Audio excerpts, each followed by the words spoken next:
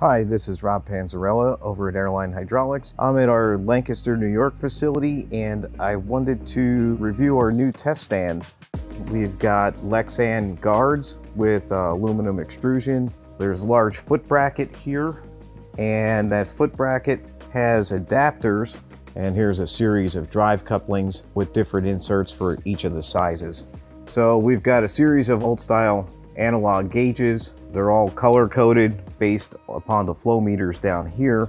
We've also got a large Hydac HMG 4000. I believe that'll measure up to 32 channels. And then we've got a small operator station here outside of the blast zone with some more mechanical gauges and a bunch of manual relief valves where we can set pressures. Every pump that leaves the test stand will get a test report.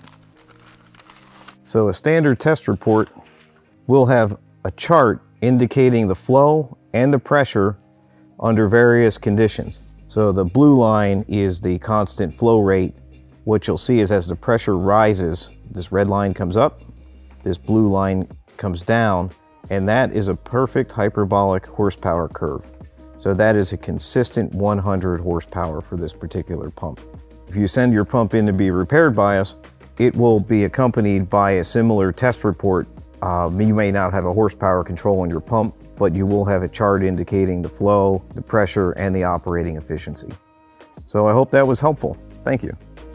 So I'm not sure the size of that tank. I'm going to guess it's about 500 gallons or so. And we've got a pilot pump, which is an A1045, an air cooler just to keep the temperatures under control, and a very large return line filter. I believe that is a Hydac RF 1600.